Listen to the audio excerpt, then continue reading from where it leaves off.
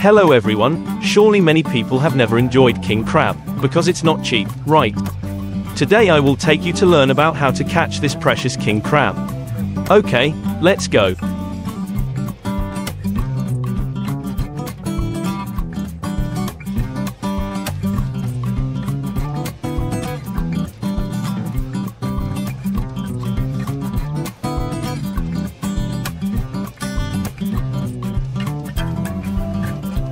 Alaskan king crab fishing is conducted in the fall in the waters off Alaska and the Aleutian Islands. Commercial catches are shipped worldwide. Large quantities of king crab are also caught in Russian and international waters. In 1980, at the peak of the king crab industry, Alaska fisheries produced up to 200 million pounds, 91 million kilograms, of crab. However, by 1983, total catches had decreased by as much as 90% in some places.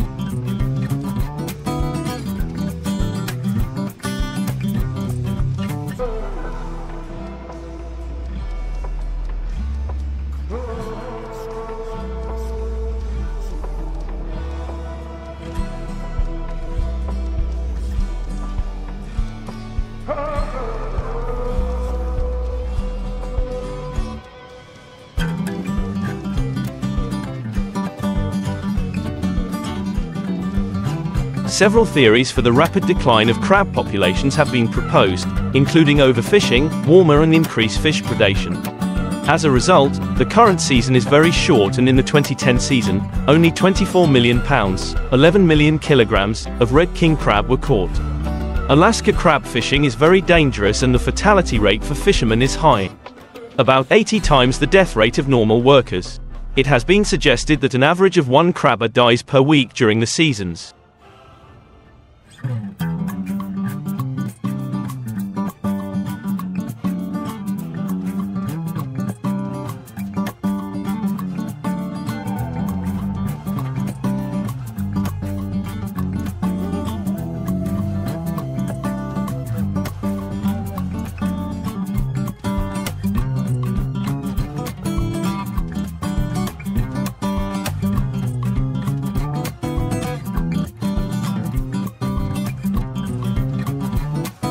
In Alaska, 3 species of king crab are fished commercially: the red king crab, Paralithodes kamchaticus, found in Bristol Bay, Norton Sound and Kodiak Islands; blue king crab, Paralithodes platypus, St. Matthew Island and Pribilof Islands; and yellow king crab, Lithodes equispinus, Aleutian Islands.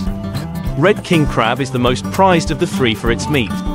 The 4th type, the scarlet king crab, Lithodes kuwazi, is too small and rare to be commercialized, although its meat is considered sweet and delicious.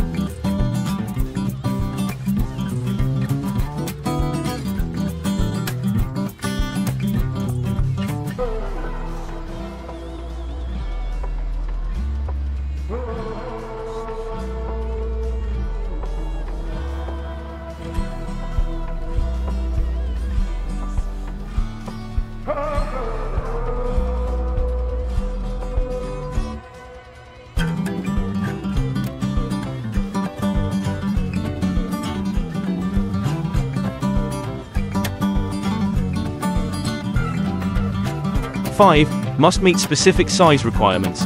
Only certain types of king crab are legal at different times of the year, and only males are kept. The most popular crab fishing is from October to January, a season that continues to shrink. At one point a red crab season lasted just 4 days.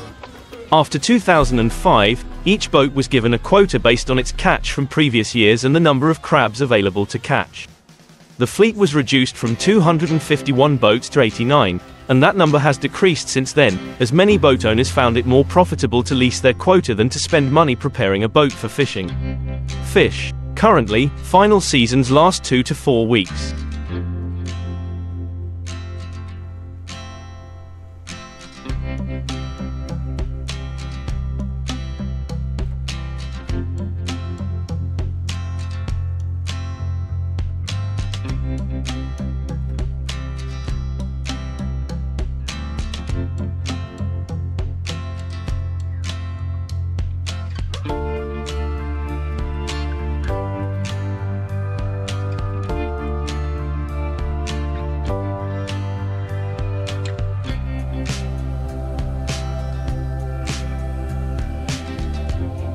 After the 2005 season, the Alaska crab industry switched from a derby-style season to a quota system.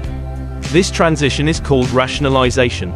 In old derby style, a large number of teams compete against each other to catch crabs within a limited time period. Under the new individual fishing quota (IFQ) system, established owners have been granted quotas which they can carry at a more relaxed pace.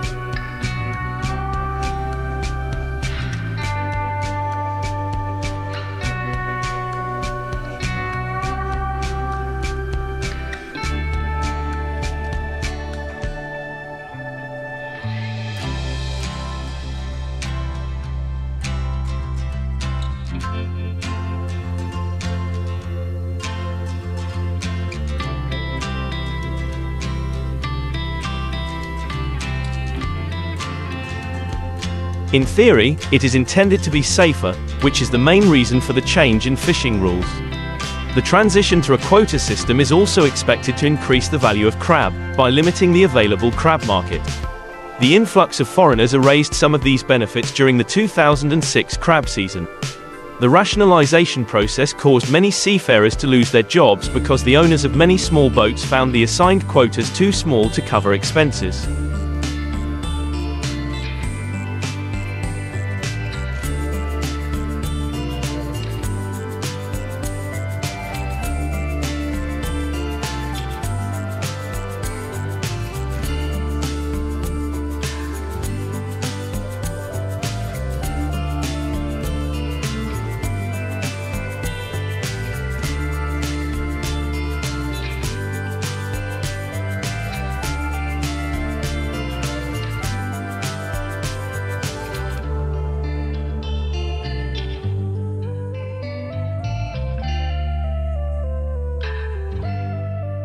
Operating fees. During the first season operating under the IFQ system, the fleet was reduced from more than 250 boats to about 89, most of them larger with high quotas. Commercial fishing vessels range in length from 12 to 75 meters, 39 and 246 feet, are equipped with hydraulics to lift the catch and can withstand the icy weather of the Bering Sea. 2. Each fishing boat sets its own sailing schedule during the crab fishing season, often staying offshore for days or weeks at a time.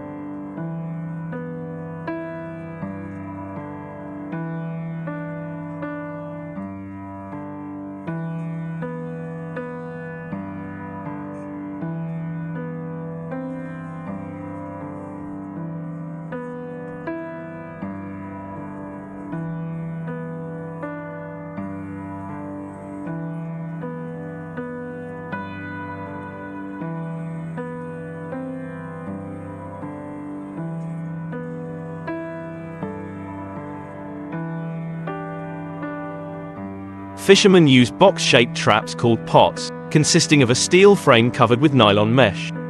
Each pot weighed 600 to 800 pounds, 270 to 360 kilograms, and a ship could carry between 150 and 300 pots. 6. Fish, usually herring or cod, are placed inside as bait, then the pot is sunk to the seabed where king crabs reside. The pots are released in a straight line, called a chain, to make them easier to retrieve.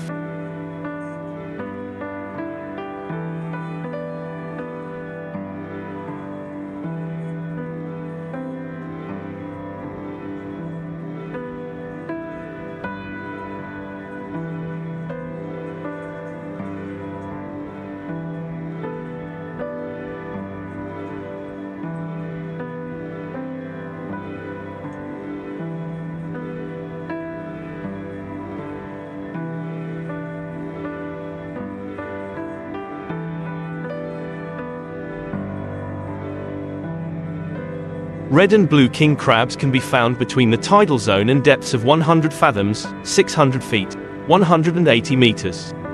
Yellow king crabs live at depths of 100 to 400 fathoms, 180 to 720 meters, 600 to 2,400 feet. The location of the pot is marked on the surface with a buoy, which is later used for retrieval. After leaving the barrels on the seabed, usually 1 to 2 days for red and blue king crabs, longer for yellow king crabs, the barrels are pulled back to the surface using a hydraulic winch with pulleys.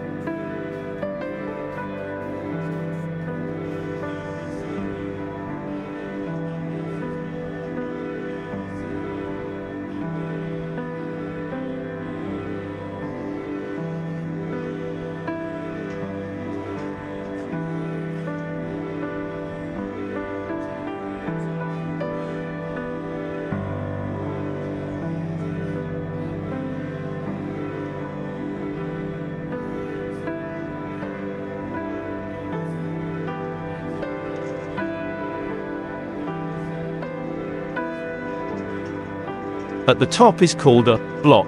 The pot is then brought onto the boat and the crew sorts the catch. Any crabs that do not meet the specified size and gender requirements will be thrown back. The crabs are kept alive in tanks until the boat arrives ashore for sale. If the weather gets too cold, live crabs can freeze and burst. If they are left in, they can harm and can kill each other because they can be cannibalistic. Even the swaying of the boat can cause damage to the crab, so thin panels are inserted into the hold to prevent side-to-side movement. If a crab dies for any reason, it secretes a poison that can kill other crabs.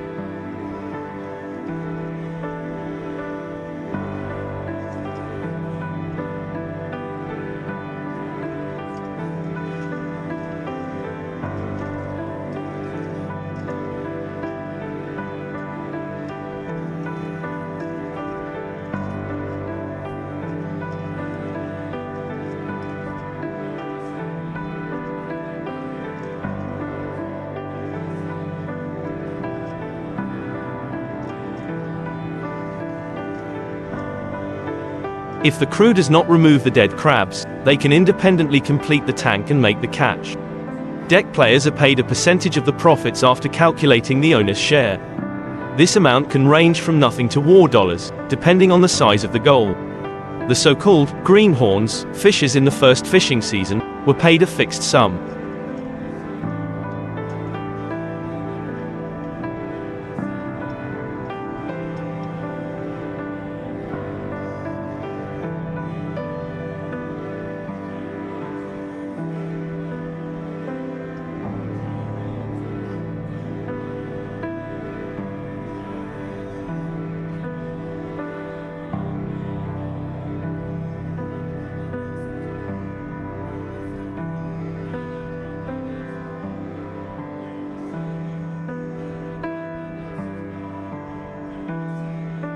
More information: occupational safety and health by industry.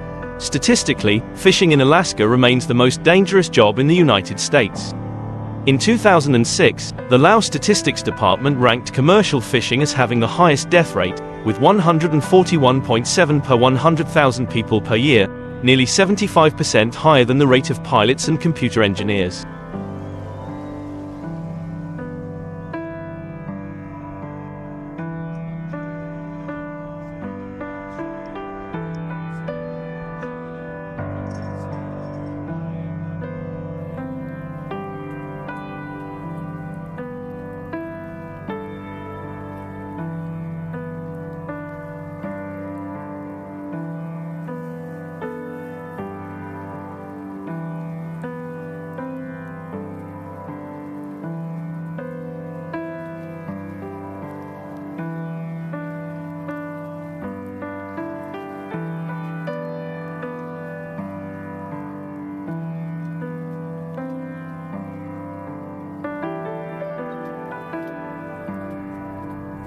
Flying and woodworking, the next dangerous occupations. 9. However, Alaskan fishing is even more dangerous, with more than 300 deaths per 100,000 people per year. 10. More than 80% of these deaths are due to water dragon or hypothermia. 11. Fishermen are also easily injured working with heavy machinery and equipment. In 1980, at the peak of the kingpin industry, Alaska's crab fishery produced 200 million pounds of crab. But by 1983, the total catch had dropped to less than 10% of its size.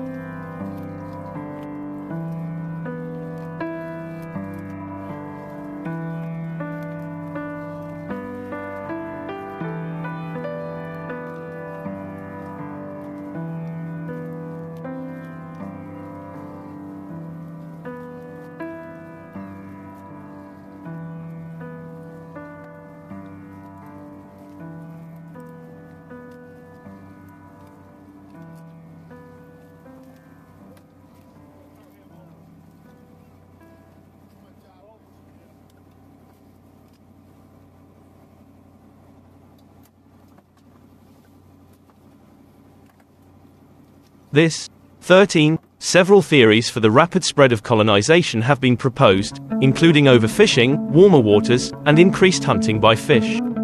The slowdown forced many fishermen to diversify and fish for cod, such as opaleo and tanner crabs, or cod.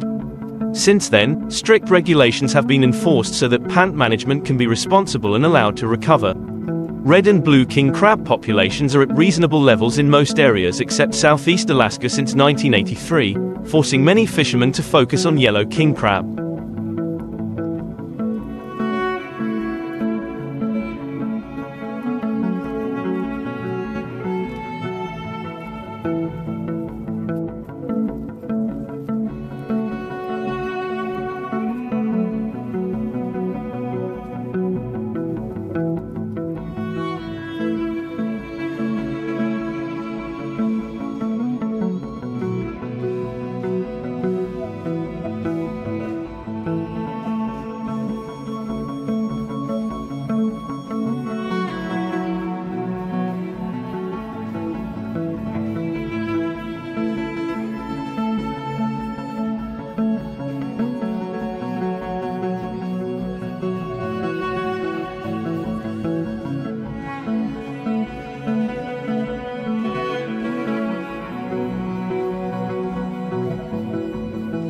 King crab is caught outside the United States is now on the list of marine products that sustainability-conscious consumers should avoid.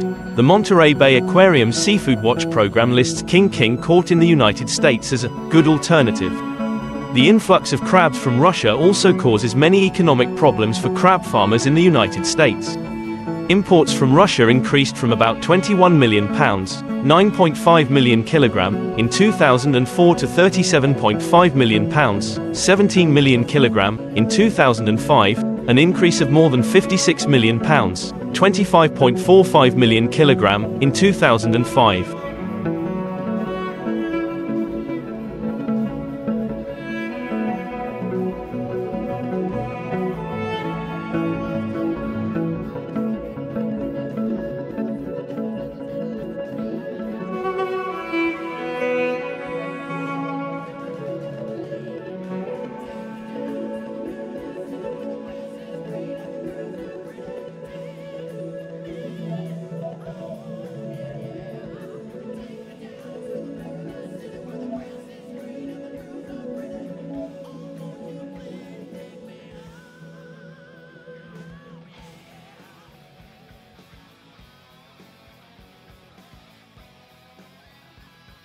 In 2007, the majority of this foreign reported crab was caught and imported illegally and resulted in prices steadily falling from $3.55 per pound in 2003 to $3.21 per pound last year. 2004, $2.74 in 2005 and $2.30 in 2007 for Aleutian Golden Emperor and $5.15 head.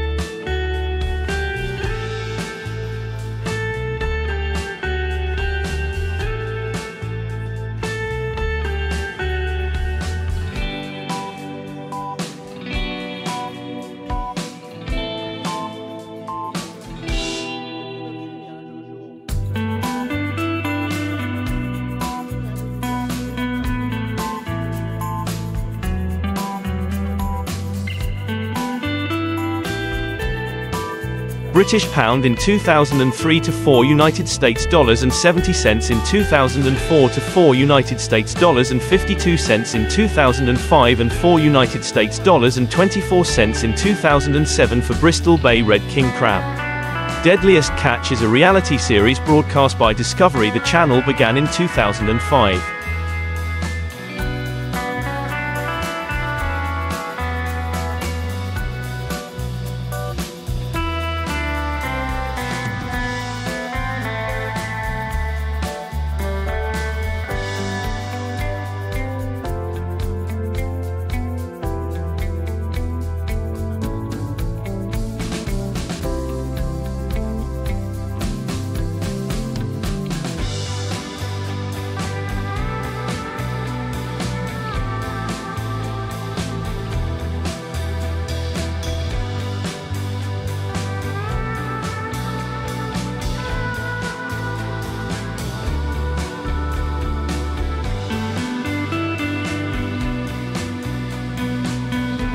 The show highlights interpersonal relationships and the dangers of emperor fishing, including freezing temperatures, rough seas, and the brunt of things that can weigh more than a ton. Because the season is so short, due to regulations and weather, fishermen often have to spend days at a time on the ocean, working long hours and sleeping very little.